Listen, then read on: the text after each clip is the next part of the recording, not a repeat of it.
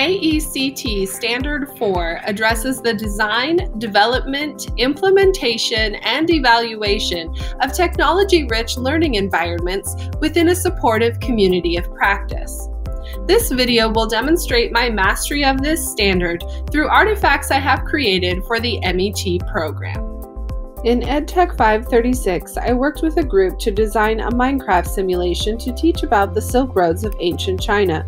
Throughout the design process, my collaborators and I analyzed learners, brainstormed engaging in-game tasks, and developed a way to evaluate the impact on learning.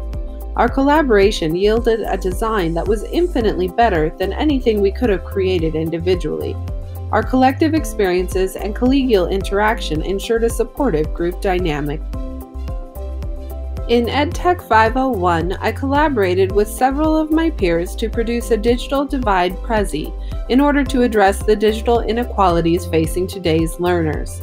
As a teacher who serves a disadvantaged community in the state of California, this assignment was particularly useful to my professional practice because it helped me better understand the digital challenges faced by the majority of my students and their families.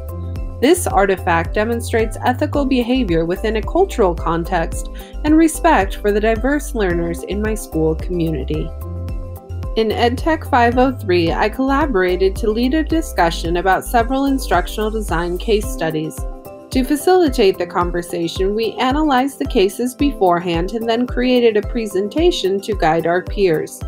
We were able to lead a rich discussion for the class, which was a gratifying experience as well as a way to bring our community of practice closer together. Educators are lifelong learners because we must always strive to grow our professional knowledge and skills. Fostering a supportive community of practice is vital as I continually seek better ways to meet student needs. Thank you for watching.